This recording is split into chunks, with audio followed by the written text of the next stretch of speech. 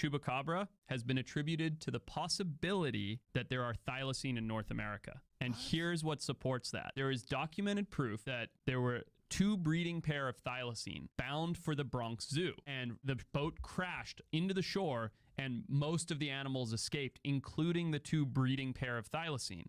Fast forward 10, 15 years, you start having these Chupacabra sightings pop up in the Northeast. And these animals were adapted to living in Tasmania, which is a pretty similar climate to the North American Northeast. And so there's people that have kind of drawn these parallels and said, oh, the Chupacabra that we've reported running around, the United States is actually a tiny remnant population of these thylacine that were brought here for the Bronx Zoo that escaped. What? You buy into this? No.